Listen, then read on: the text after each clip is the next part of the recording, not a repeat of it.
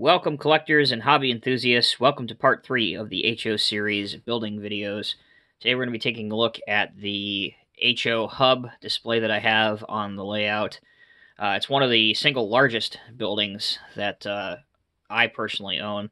So basically mimics a UPS distribution hub facility, and you can actually buy a couple of these kits, and they make it so that you can extend it and make it wider if you want more bays for the trucks and the trailers. But essentially this is how it comes stock, and it's a very nice, easy to assemble kit by Walthers, and it looks pretty cool. And what's also another interesting factor about it is that, if you want to not make it a UPS facility, obviously you don't have to add the decals or the graphics to it. You can turn it into, let's say, for example, a Schneider truck facility, or an overnight facility if that's what you're going for. Really, it works for whatever you'd like to do. So I'll show you the building basically in a minute, but as I like to do, I'll show you some of the vehicles that I have on it first. So these are Walther Scenemaster International trucks. This is one of the newest editions that was released just within the past couple months in this livery, this paint scheme. This is the kind of like the UPS freight that they're doing, which is really kind of nice. The first editions of this truck, which you'll also see, were just brown with either the shield or the bow tie logo. The shield is the newer style UPS logo, which is the logo that you're seeing right now, which was introduced in, I think, April of 2003 is when they rolled that out. But it's an International 4900 single axle tractor, and then they also released a dual axle tractor with the shield logo. Moving right along, here is the original release of these. They actually did 4 different versions of these. They did both the bow tie logo and the shield logo in both configurations, whether it be a tandem axle tractor or a single axle tractor. Again, that's the bow tie logo that they've had up until April of 2003 when they switched to the shield logo. So these are the original release of them. So it's really cool when Walthers does this, because if you are modeling on your railroad a certain era and you really want everything to be era correct or period correct, then you can buy whatever truck corresponds to that. And these trucks are always really well done, and they're very affordable. So that's the single axle, and then this is the dual axle tractor, and you'll notice that this one has the shield on it. I hope that they release these with either the 4300 or even better, like the 7600 cab, because the 4900 is nice, but really that's so outdated now that it would be nice if they had something newer. So those are the tractors. Moving on to the trailers. This is an Athearn trailer. Athearn also has several UPS products that are very, very nice. They make everything from, obviously, trailers in multiple different configurations. They even make a yard tractor, which is cool, along with some older Ford products. I think they make like a 56 Ford, and they make some Ford C-Series trucks. But here's this trailer. This is also an Athearn trailer.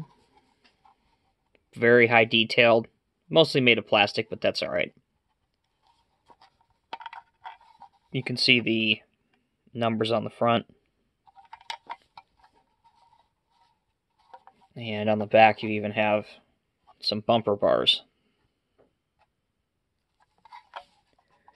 These two trailers come together in one set by Scenemaster, Walthers. I believe these are the correct me if I'm wrong, but I believe these are the 53-foot trailers. Again, offered in a variety of different configurations, either in length, but also in era. Like some of these will say United Parcel Service. Some of them will have the Shield logo. And obviously, again, in different lengths. So I think there's a 48-foot trailer, 53-foot trailer. Lots of different options. So these two will come in a set, but they have different fleet numbers. You can see that right there. So those are the trailers. Another vehicle offered by Walther Scenemaster is the box van. Again, offered in two different configurations with either the Shield logo or the older style bow tie logo. That kind of gives you, if you're not familiar, a look at both of them. 1-800-PIC-UPS, www.ups.com.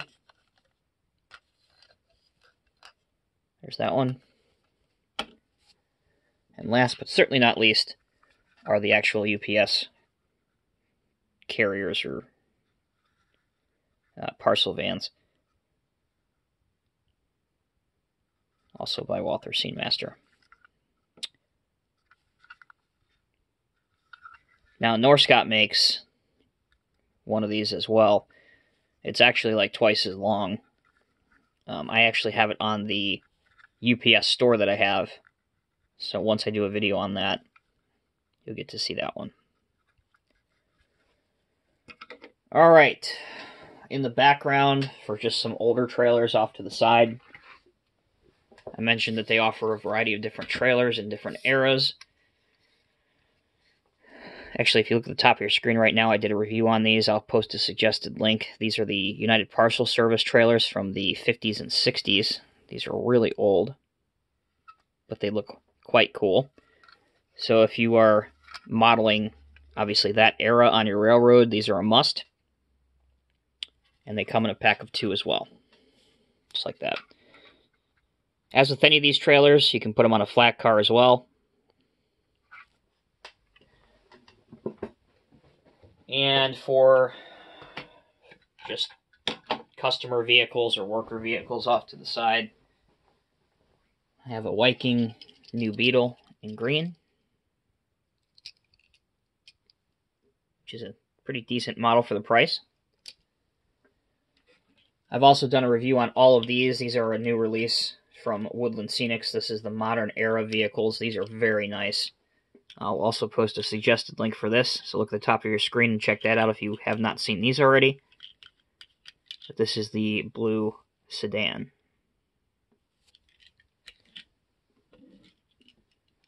And this is by Malibu. This is a Range Rover.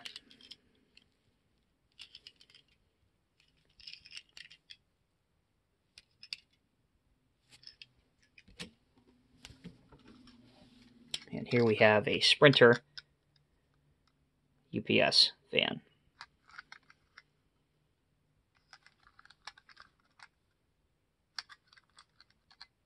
Also by Walthers and Scenemaster.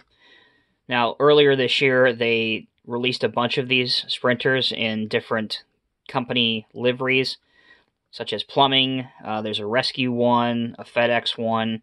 So look those up if you're interested. I don't own any of those yet, but they did release them in a bunch of realistic liveries, and they're pretty cool looking. Alright, so for the main building, I actually don't have every bells and whistles glued onto this or assembled on this, but it's very cool. It comes with a sign right here, which you can have out front, which is cool. A couple different staircases, like this, which you're supposed to cut these out, these little circles here, which I will do at some point. You have this little staircase leading up to the small door on the side of the warehouse. And then here is the main building itself. You can obviously choose to have the bay doors down or open, whichever you want to do.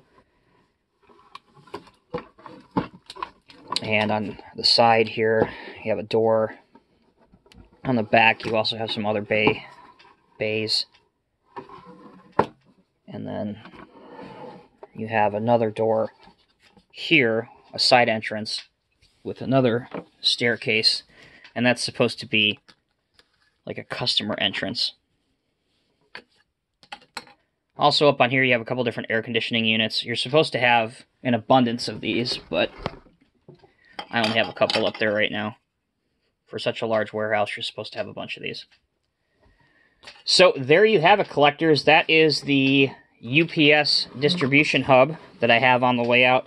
Pretty impressive and eye-catching building, I would say. Very affordable to build, and definitely if you are modeling any modern era industrial district on your layout, you're going to want to have a building like this. As always, I'm Tommy with Diecast Emporium. If you haven't yet, please hit that subscribe button, and let me know down in the comment section below if you are enjoying these HO scale style videos. As always, take care, be safe. I'll see you in the next video.